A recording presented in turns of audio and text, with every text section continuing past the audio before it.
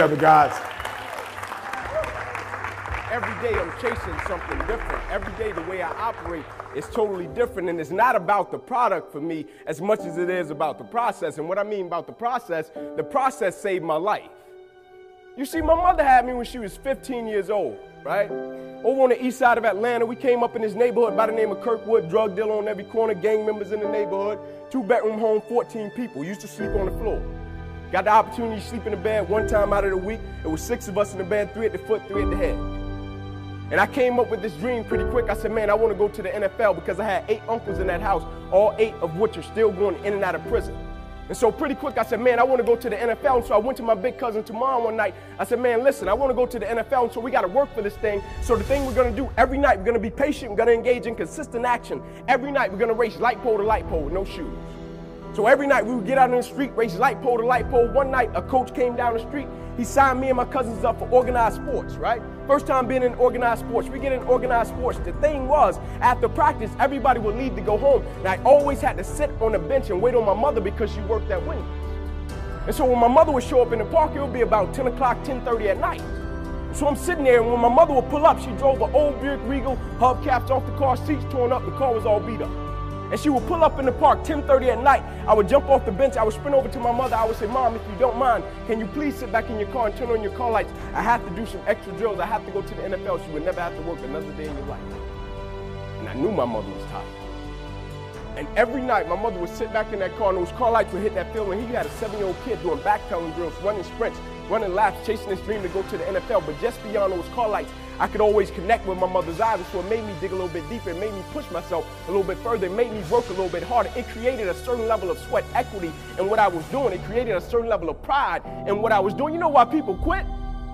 People don't have pride in what they do. You know why people stop?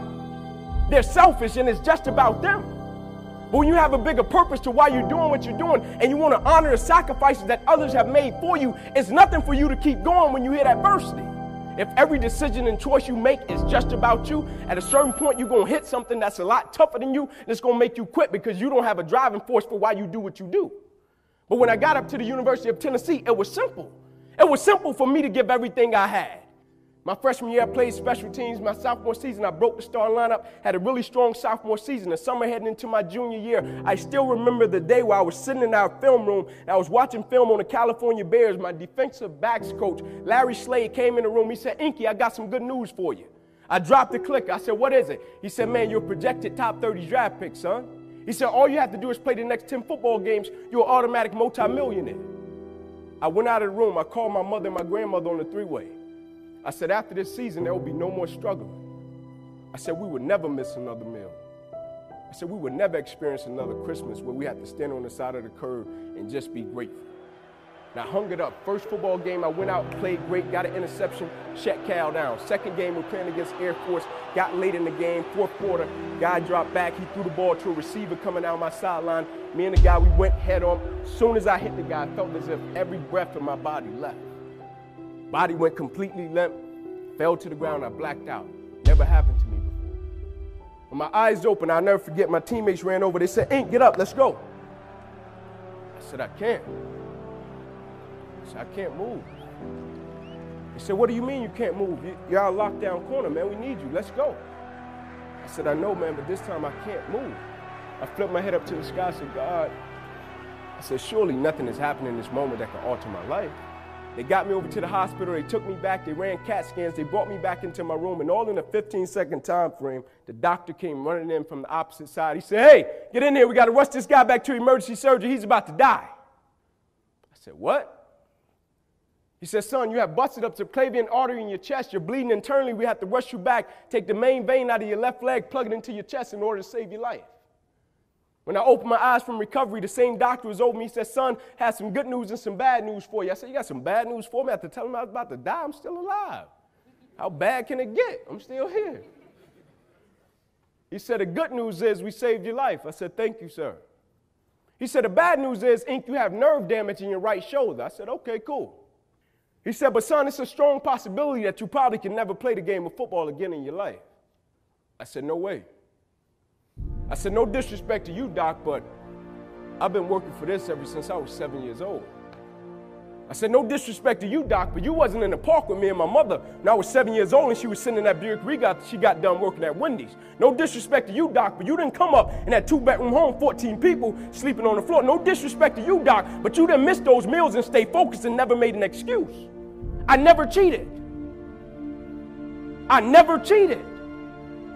Like my conscience still until this day won't let me, like I can't cheat. I can't look myself in the mirror and say, Ink, you did a good job knowing that I cheated. I can't cheat. One of the greatest pieces of advice that my mother gave me was this: son, whenever you start, you make sure you finish it. And the problem with the world today, people get involved with things, and if they don't like a certain person, if they don't like the process, if it's not what they thought it was, they quit. And what they don't understand about quitting becomes a habit that doesn't just affect you. Later on in life, when you get a wife and you get some kids or you get a family, it's going to come back to haunt you, and it will one day affect them. That is why I tell you the process is more important than the product. It's not even about the outcome for me. It's about, can you take pride in what you do as an individual, and every night when you look in the mirror, knowing that you gave everything you had to it. And we have to get to the point where we're willing to impose our will on certain things. Impose your will on it. My life totally changed. And they gave me an opportunity to stop. And most people, when you give them an opportunity to stop while they're chasing something, they take advantage of it because they feel as if, man, why did this have to happen to me? I felt as if, why not me? This is the perfect opportunity to use this to be a blessing to somebody else. And you know what? It's not even about me to be truthful. It's not even about me now. It's about repaying the people that invested in me and saw something in me when I couldn't see it in myself. At a certain point in life, it can't just be about you. And the moment that we understand that, and every day we wake up, we understand that life is a blessing and life is a gift. And if you were to check out today, how would you want to be remembered? It's bigger than you.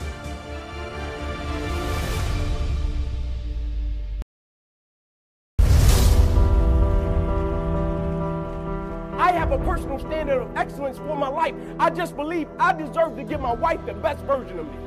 I just believe I deserve to give my kids the best version of me. I just believe the people that I'm of service to on this earth, I deserve to give them the best version of me. And so I take a personal level of pride in everything that I do, because I almost lost my life behind a game of football, and God placed me on this path. And so now it's not even about me. And I'll never forget, one night I came off the field and I went over to my mother. I said, can you please introduce me to my father? I need to meet him. Can you set that up? She set it up. First encounter with the guy, shook his hand. I said, hey, man, how you doing? He said, hey, little man, I heard you could play ball. I said, I heard you can too, but here's what I need you to do for me. I said, I don't need any money. I don't need any clothes. The only thing I need you to do for me is pick me up every Friday night, work me out every Saturday morning. You can take me back home after that. Can you do that? He said, yeah, I got you.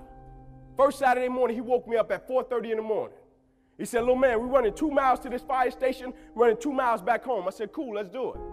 Every other Saturday morning after that, wake up 4:30, run 2 miles there, 2 miles back. One Saturday, I said, man, I'm going to beat him out. I beat him out to the line. I'm standing there. My father came dragging out of the house. He was walking really slow. And so my father came out and he walked right by me. And I looked up and he walked right by me and he looked up at me and he said, son. I said, yes, sir. He said, I want you to pull that other person outside of you today. And in my mind, I'm thinking, it's not another person out here. What is he talking about? It's 4:30. It's dark. He kept walking. He looked up again. He said, son. I said, yes, sir. He said, I want you to pull that other person outside of you today. Yes, sir.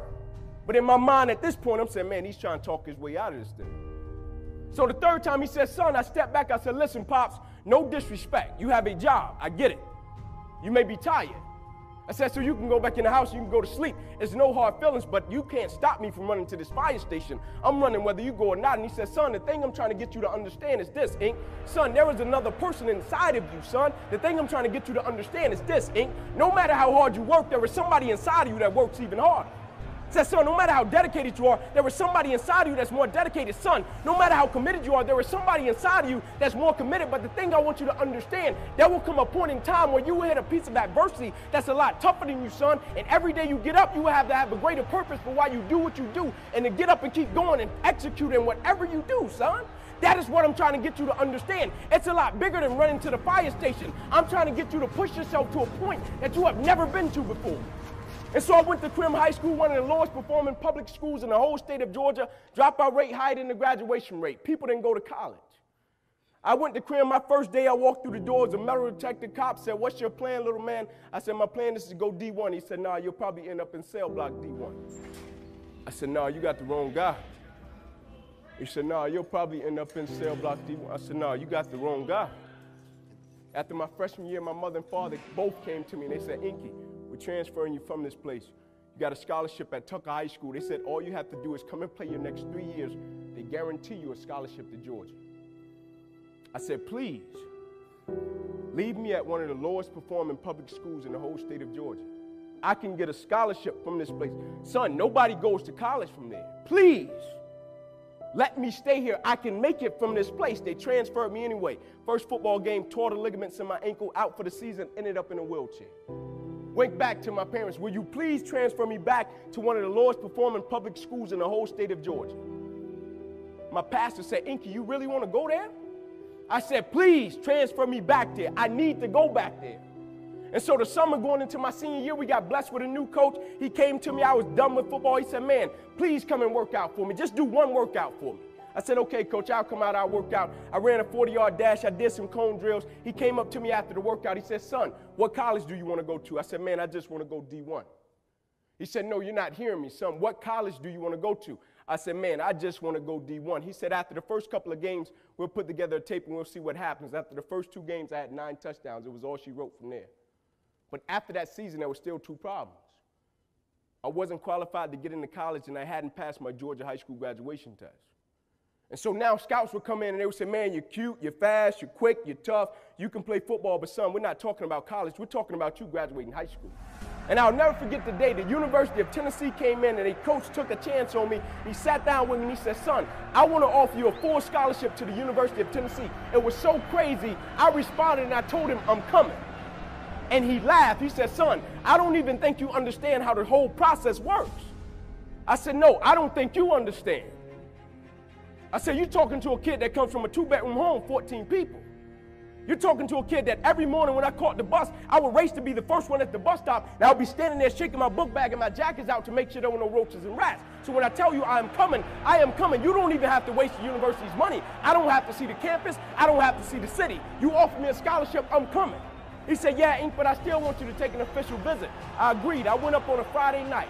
I'll never forget, they took me to Calhoun's on the River. It's a restaurant in Knoxville, Tennessee. We come out, we got a host, right? And so the job of a host, they're supposed to show you a great time on campus, take you to parties, make you fall in love with the place. And so I come out with my host, and he said, Ink, there's a sorority party, there's a barbecue, and there's a basketball game. Which one would you like to go to? I said, man, if you don't mind, can you take me to my hotel? We pull up to the hotel. I'm getting out of the car. He said, wait, are you sick? I said, no, I'm not sick. You see, what my host didn't understand, that night at the Marriott, that was my first time standing in bed by myself. Think I cared about a sorority party? Think I cared about a barbecue or a basketball game? I went up in that room, I called my boys back in Kirkwood. I said, man, y'all ain't gonna believe this. I said, man, y'all boys gotta go to college. They said, Ink, we might consider. I said, you get your own king-size bed. But the next day when I saw that coach, I thanked him, and I still do this until this day when I see him. I said, thank you, not only for changing my life, but changing a whole generation's life that you don't even know you touch. So when I got back to Kirkwood, I went to everybody that told me I wouldn't make it. I went to that cop in that lunchroom, and I said, I told you, you had the wrong guy. So now everybody's response was, Ink, why did you fight so hard to come back to Crim High School? You had a guaranteed scholarship across town at one of the top programs. Why did you fight to come back where the dropout rate was higher than the graduation rate, son? Why did you fight to come back to this place? And I said, you guys are missing a boat. I had a chance to ride an airplane once when I was in high school. It was to an all-star football game. And I'll never forget, I went in the bathroom on that airplane, and as I was washing my hands, I was going to leave, and there was a sign on the wall, and that sign said, as common courtesy to the person that's coming behind you, can you wipe the sink out and leave it better than you found it?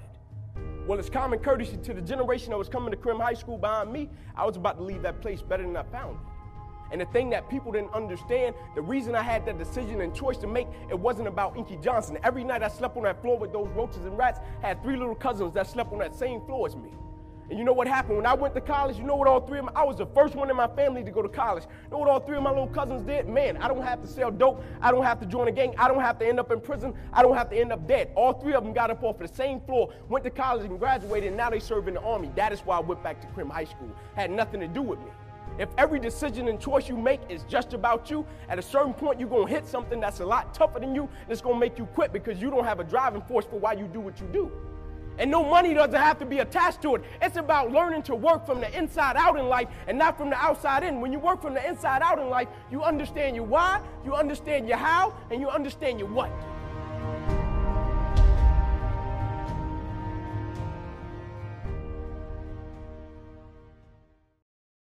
I'll tell you this, in any fight, it's the guy who's willing to die who's gonna win that itch. And I know if I'm gonna have any life anymore, it's because I'm still willing to fight and die for that itch. Because that's what living is. There's 6 inches in front of your face. Now I can't make you do it. You gotta look at the guy next to you. Look into his eyes. Now I think you're gonna see a guy who will go that inch with you. You're gonna see a guy who will sacrifice himself for this team because he knows when it comes down to it, you're gonna do the same for him. That's the team, gentlemen.